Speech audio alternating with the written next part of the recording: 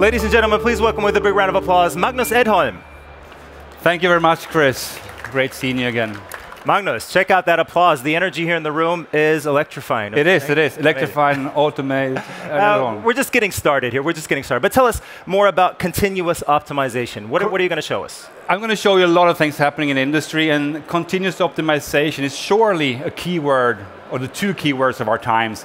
I know you, as a person, you're continuously developing. I've been with you on this stage for, I don't know, 4 years, 3 years, 5 years? I think you did 5. 5 years, and yeah. You always get better. And I also wish I could do the same, like the industry is doing. I could say the same about you. Oh, you're very nice. You got to start with yourself, right? Yes, true. You're true. You always need to embrace opportunities to improve, for sure. And that's what I'm going to talk about for the next 12 minutes and so. Then I guess I won't take more of your time. The stage is yours. Thank you very much, Chris. Appreciate that. Also from my side, a warm welcome to Hanover and Siemens booth here in Hall 9. It's the first presentation of the day, so it is obviously a bit nervous. We've had some things going down the last couple of hours. Visits by Angela Merkel and also Stefan Löfven, the Swedish Prime Minister. And also, I'm very proud since I'm Swedish myself. I'm going to talk about how continuous optimization works in the industry and what tools and levers digitalization is offering. Because it is actually not enough to become better once. You continuously need to improve the industry. And this, since digitalization as such is actually a journey without a given end or an end station.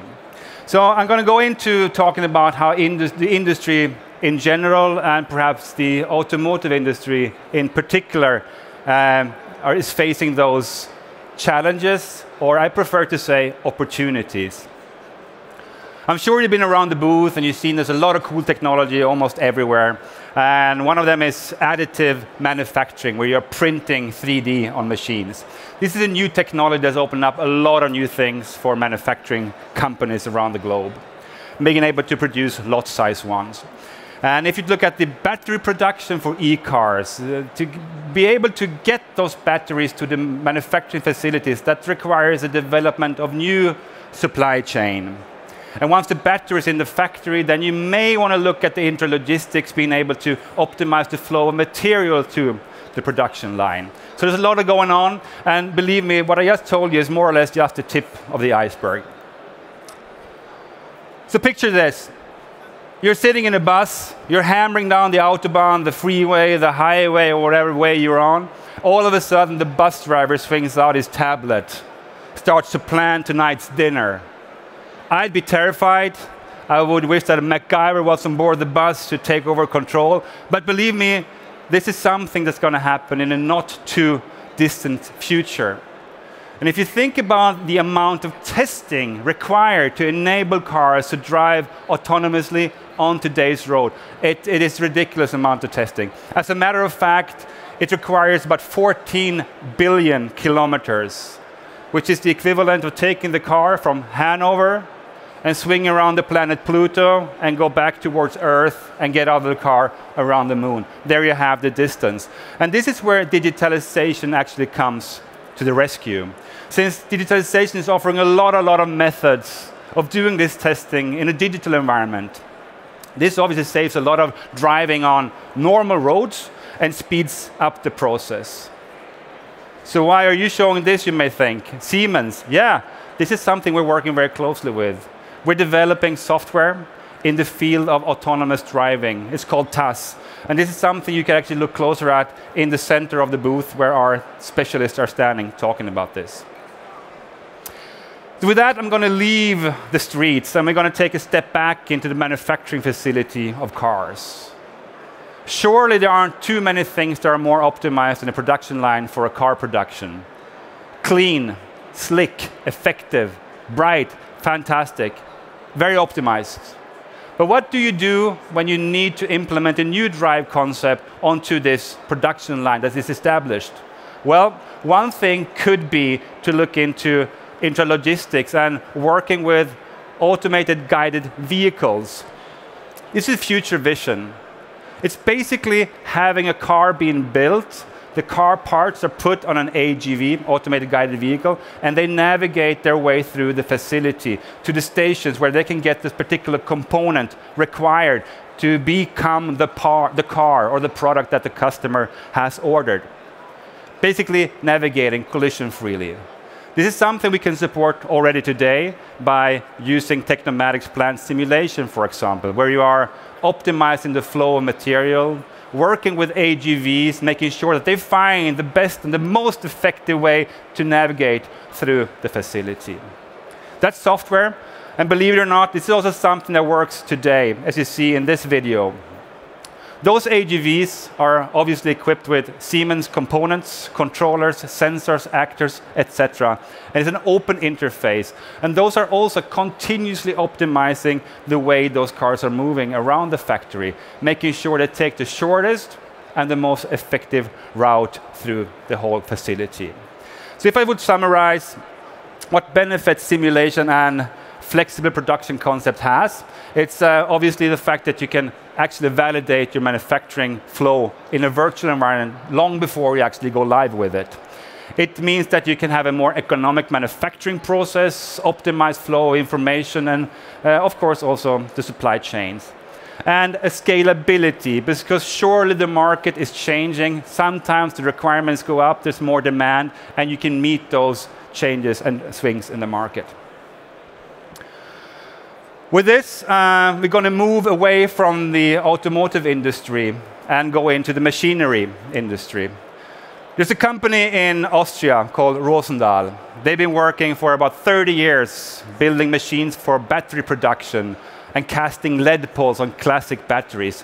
They thought they had optimized this process to what was possible all the way through the end, until they opened up and embraced digitalization, I would say.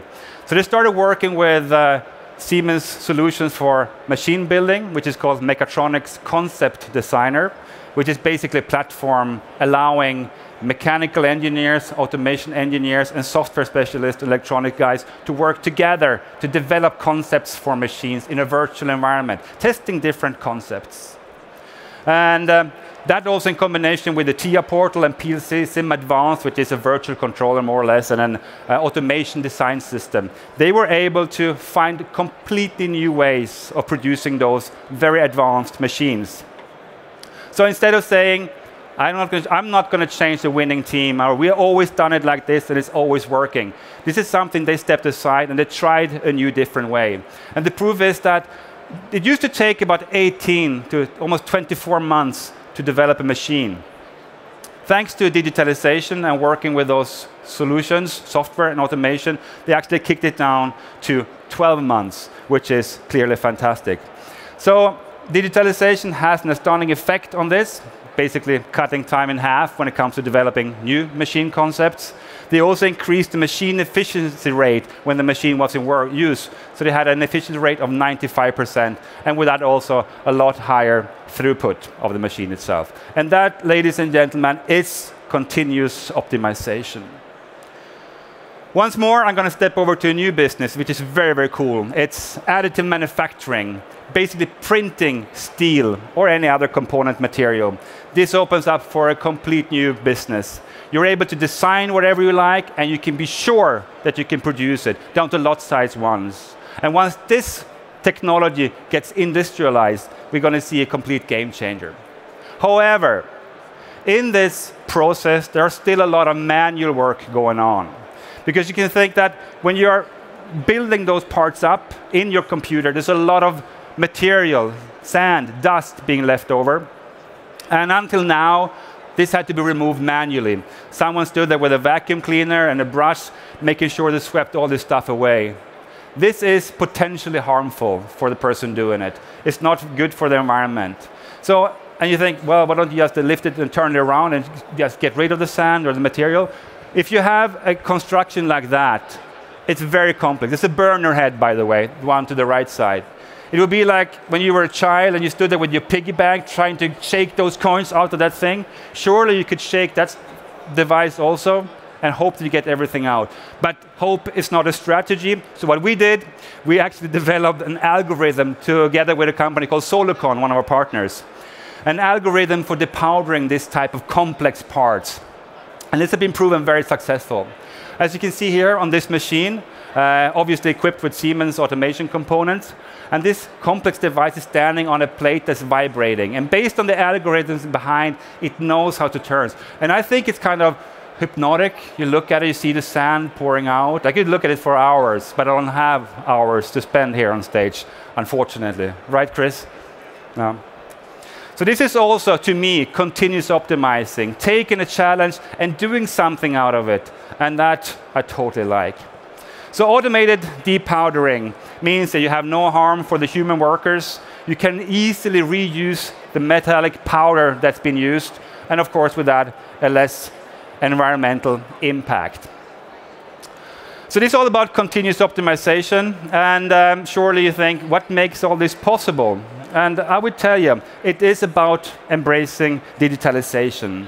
And we at Siemens, we do it along the 5 steps of a value chain. We take on a holistic approach, basically making sure that data or innovation gets born in step number 1, and this information grows, and it flows all the way from the beginning to the end.